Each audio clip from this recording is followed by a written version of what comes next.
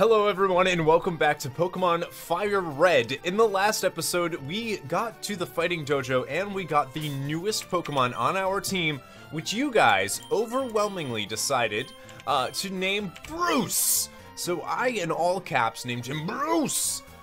Welcome Hitmonlee to our party. I'm actually really excited to actually have Hitmonlee. It's one of my favorite Pokemon, definitely one of my favorite fighting Pokemon, so I'm pretty excited. The only thing that I'm not too excited about is the fact that he's a hardy nature.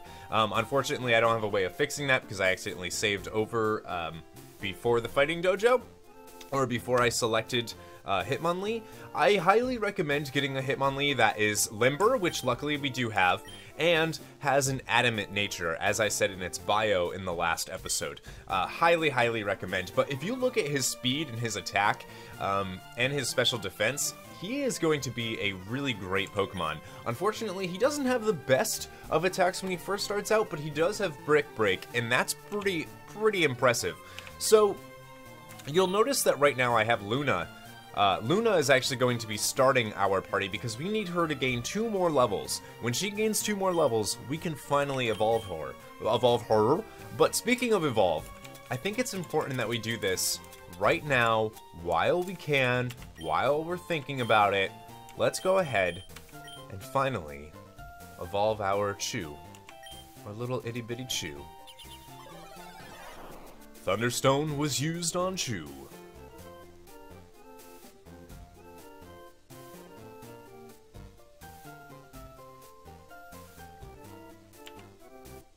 That was weird. I thought the game froze. I just didn't hit the button. We just didn't hit the button. I'm recording this too early in the morning, that's why. And here we go. Our Pikachu is now our beautiful ass Raichu. Congratulations, your Chew evolved into Raichu, which is going to be such a power increase for our dear little Chew that we love so much. We are also going to give our Iron. I'm just going to give those away a little bit. So for defense, I think our best bet is actually to just give it to Luna.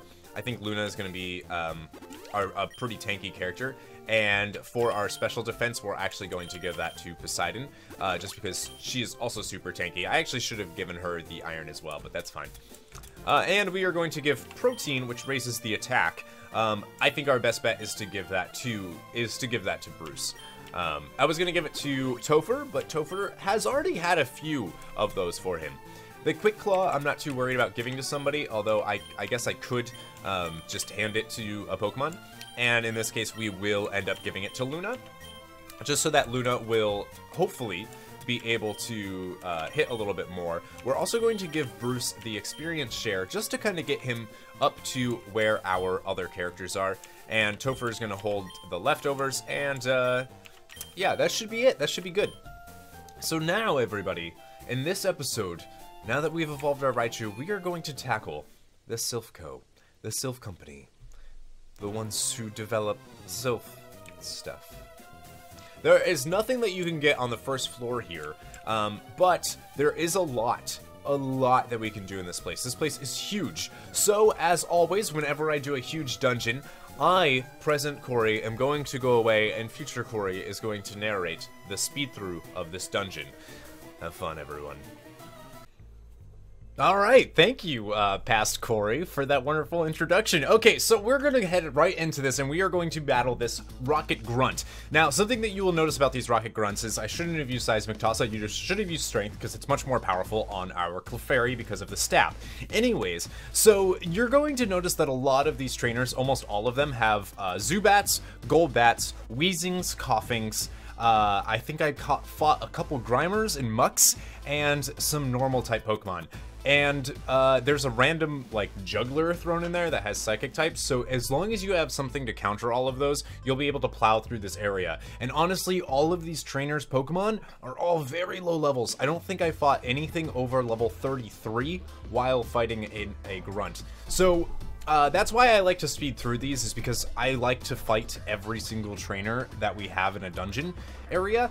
I'm also going to be using the item finder because we will be getting every single item that is available in this entire area. So right now we're going to be fighting some Voltorbs and Magnemites. I forgot that any of the guys that don't look like Rocket Grunts are usually scientists. They will be fighting with electric type Pokemon for the most part, or Pokemon that, you know, are like artificial, if you will. So Bruce actually is a wonderful addition right here. He just learned High Jump Kick. We got rid of Focus Energy for that. High Jump Kick is a very powerful move, but if it misses, it will actually hurt Hitmonlee, if I'm not entirely mistaken. Now you'll notice that there are these little pouches, or these little squares, tiles, if you will, throughout this entire dungeon. Those are teleportation pads. So I'm going to be using a couple of them, but don't really worry about it. It's not super important that you use the right ones. The only one that really matters is the one that leads to the end of the dungeon. So I'm just going to go through and kind of fight all of the trainers. Right there, we used that teleport, which brought us to the 8th floor.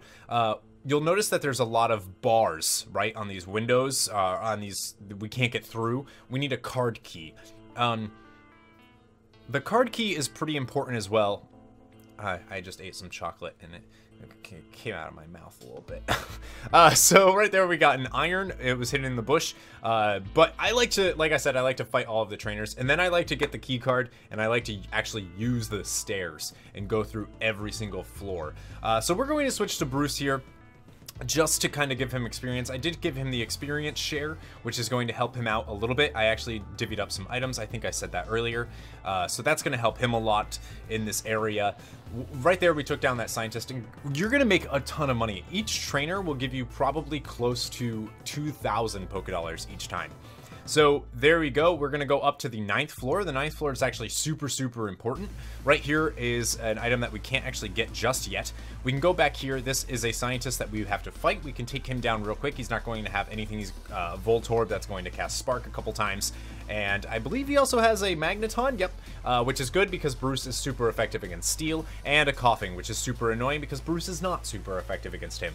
As you can see, our Pokemon are pretty low right now, but I want Luna to gain those levels, so that's why I'm going to use him. You're also going to be seeing a lot of Topher throughout this dungeon, just because he is so strong. Right now, finally, Luna learned Moonlight at level 37. Moonlight is super great. It's a 5 PP move, but it restores your health tremendously.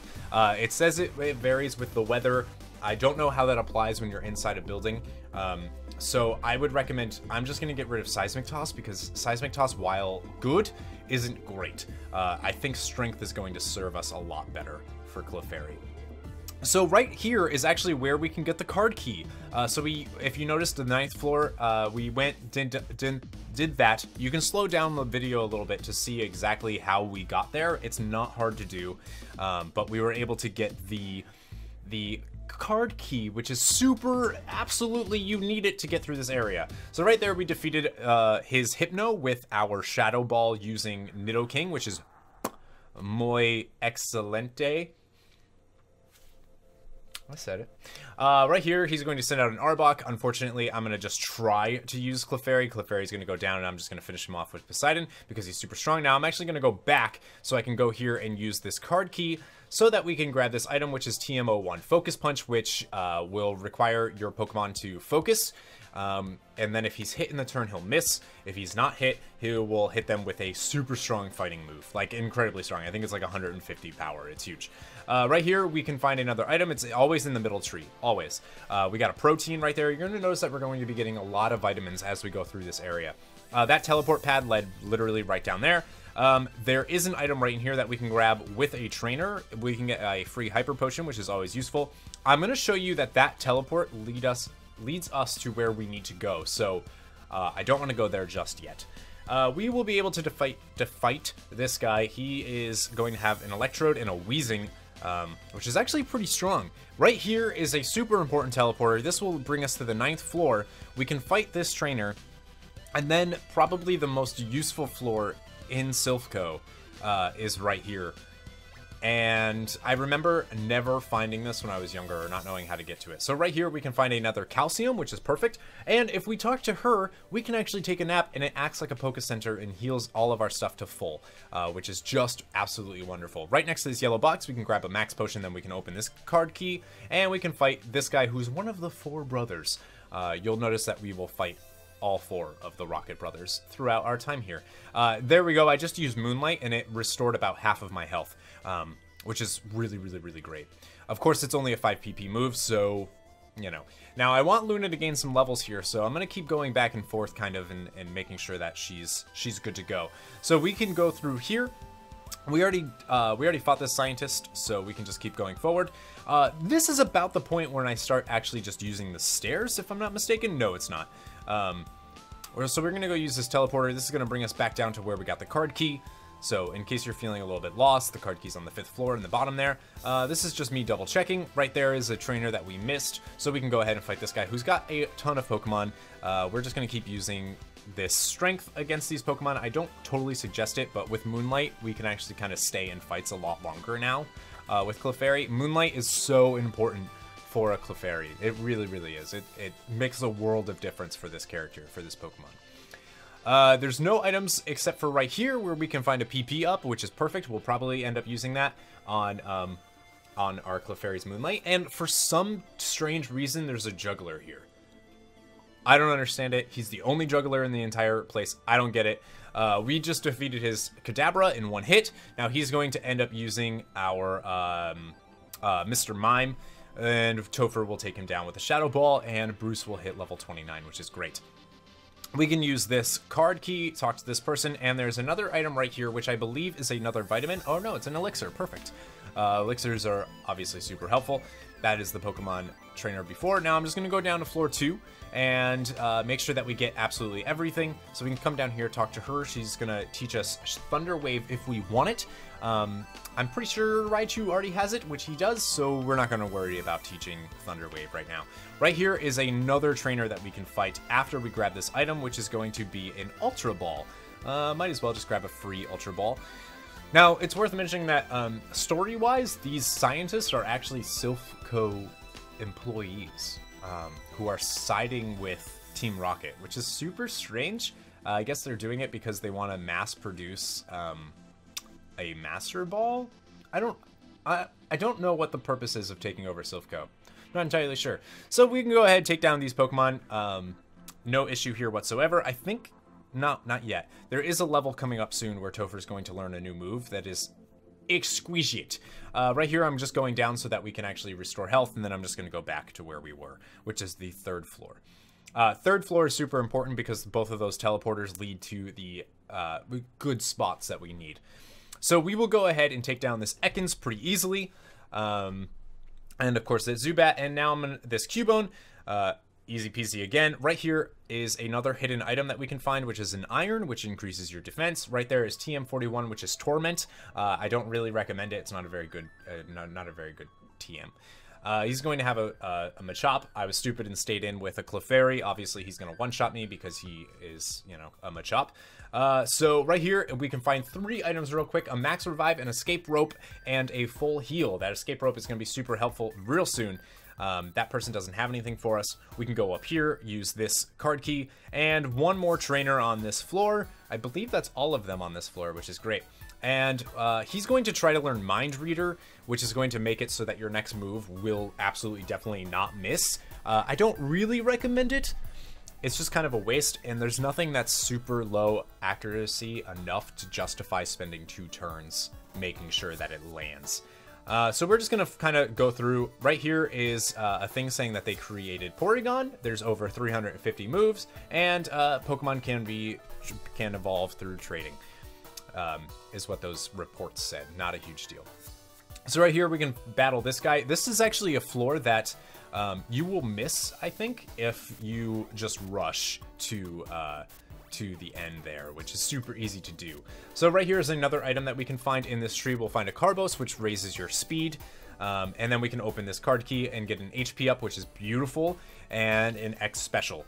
Then we can go and fight this guy, who I believe is one of the last trainers on this floor. We're going to switch to Bruce because of the fighting being super effective against Steel. And, of course, we'll just bring out Bahamut just so that we can get him. I think this is the last trainer. Rock Slide is going to be able to take out all 3 of those flying types duperly easily. And then we will continue on to the 7th floor. On the 7th floor, we're going to find a ton of trainers. This place is long. 7th, 8th, and 9th, I think, are what took us the longest. 10th and 11th, too, are pretty long. So, Silph Co's pretty long. Nothing really to say about these trainers. Same tactics that you've been using. Don't forget that if you need to go heal your Pokemon, you can. And here is a bunch of employees that are being kept hostage, I guess, which is, you know, no big deal, right? Pokemon Kids game.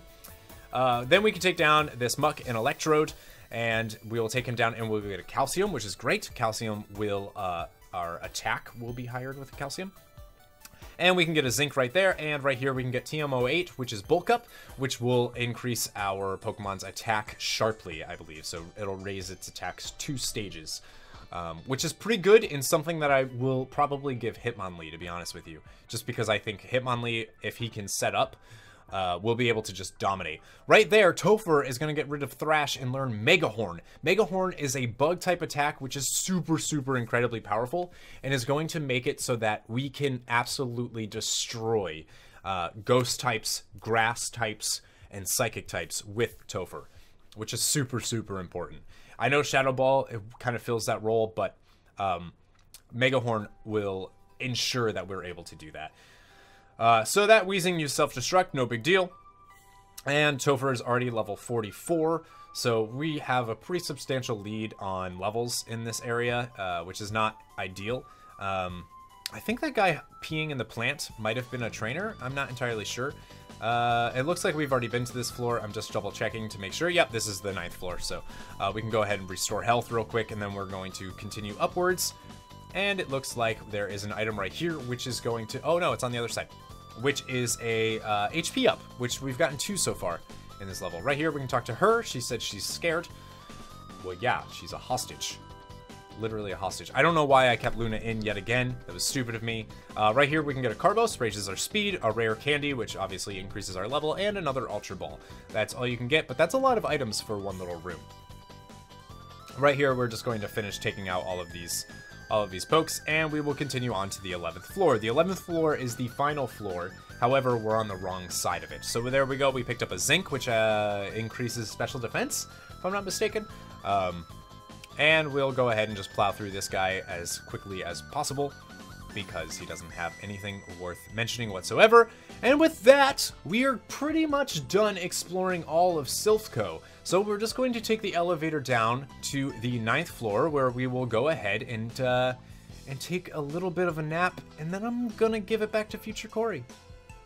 Yeah. And now that we're done napping, I'm gonna cut back to present me. Thank you, Future Corey, for commentating that wonderful thing. So from the 9th floor, we're gonna go back up, just like we... Hopefully you were able to follow, because I know everything was done really quickly, but basically from the 9th floor, go over, talk to that woman, go up, use this teleporter. This will bring you into this room on the 3rd floor. Go ahead, take this teleporter right here. This will bring you to the room that you need to go to. Now, I'm actually going to switch, and I'm going to put Raichu out, because one, we haven't actually seen Raichu, or Chew, yet. And also, this guy looks pretty familiar. It's Freezen.